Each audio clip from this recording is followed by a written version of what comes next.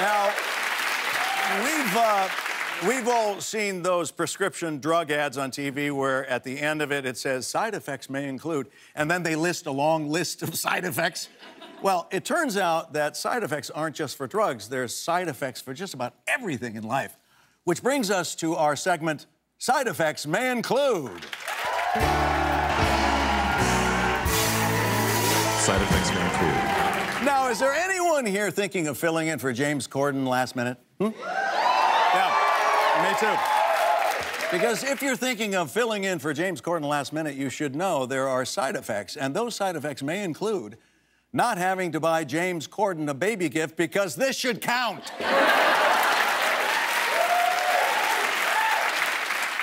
Calling everyone who works on the show Chief because it, you're here for one day, you're not gonna learn any names. Come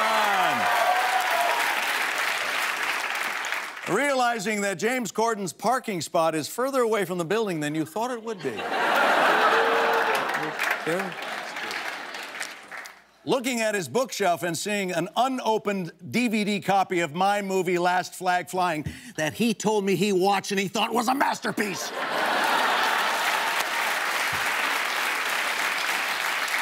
And the final side effect of filling in for James Corden last minute is none of his suits fit.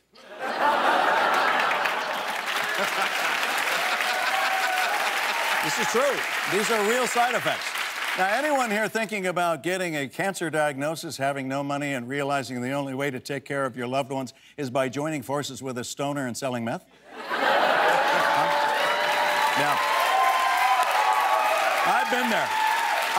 I know what you're thinking.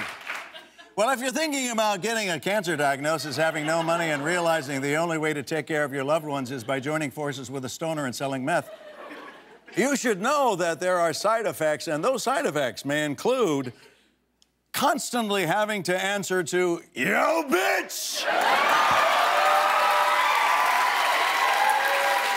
That happens. Realizing you're surprisingly good at making meth. Who knew? That your cancer is going in remission, but you still sell meth. And the final side effect of getting a cancer diagnosis, having no money, and realizing the only way to take care of your loved ones is by joining forces with a stoner and selling meth is going through some serious Heisenbergs and Losenbergs.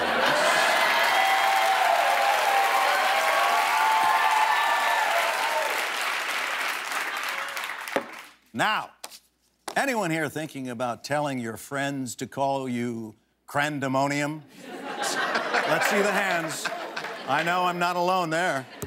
Now, if you're thinking about telling your friends to call you crandemonium, you should know that there are side effects, and those side effects may include taking a break from acting so you can devote some time to all the high fives you're getting. Yeah.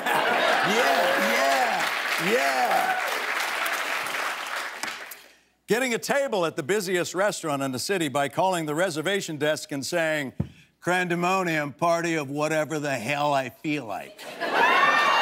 What?